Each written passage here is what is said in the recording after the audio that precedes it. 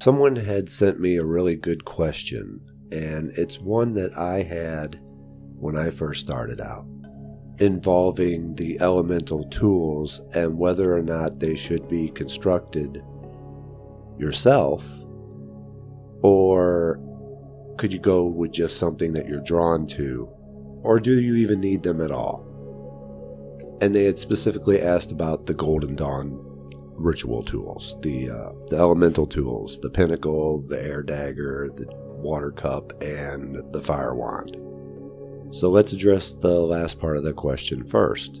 Do you even need the tools at all? I know I had said previously that one doesn't actually need the tools because they're symbolic.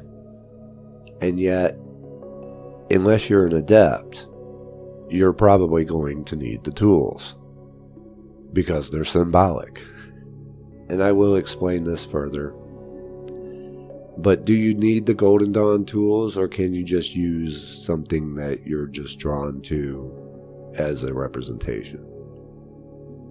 And that depends on whether or not you're using the Golden Dawn system. If you are, in fact, using the Golden Dawn system, then yes, you should be using the tools, the ritual tools, the elemental tools of the Golden Dawn.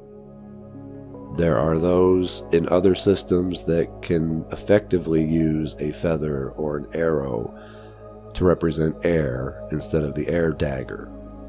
The question really isn't what tools are you drawn to.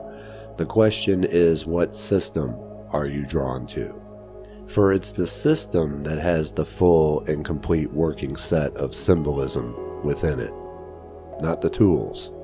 The tools are a part of that. So when you start mixing and matching different implements of different systems, you're mixing and matching the symbolism. And then you run the risk of not having a full and complete set of working symbolism and leaving things out. So yes, if you're going to use the Golden Dawn system, you should be using the Golden Dawn tools. And that would be the advice I would give for any system. Use the tools within the system that you're drawn to, that you have chosen.